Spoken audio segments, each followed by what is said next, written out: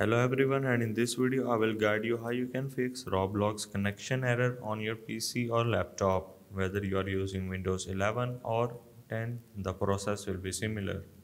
The first thing that you need to make sure to check before going to the solution is checking for Roblox server. If the Roblox server is down worldwide while you are getting this error, this means you need to wait at least 24 hours because it is a worldwide issue, so you cannot fix this on your own. Next thing will going to be turning off any kind of VPN.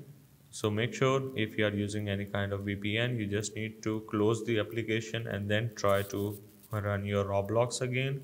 Next thing is you need to allow Roblox through firewall. Windows firewall is an important security feature that check the connection our systems make with the other servers. So you need to make sure to allow Roblox through the firewall as well.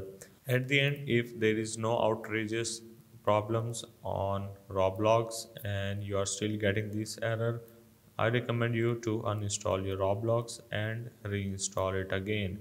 Completely uninstall it from your computer, and what you need to download is Microsoft Store, and then from there you just need to make sure to download the latest version of Roblox. So hope this helps. This is how you can fix Roblox connection error on your laptop or